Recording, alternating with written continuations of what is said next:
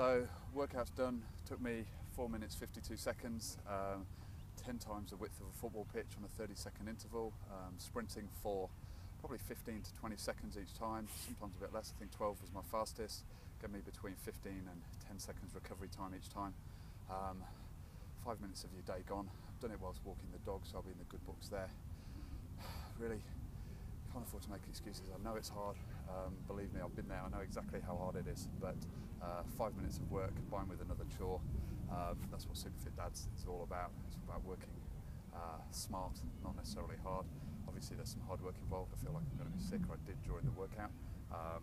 But got it done. Could do a bit more. I'll be burning fat now for the rest of the day. I see plenty of people in the gym. They sit there for an hour.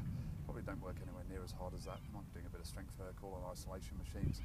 I don't think that's the best bang for your buck. I don't think that's the best return on your exercise investment, especially if you're a busy dad and simply can't afford to do that. So sprinting is probably best bang for your buck exercise out there.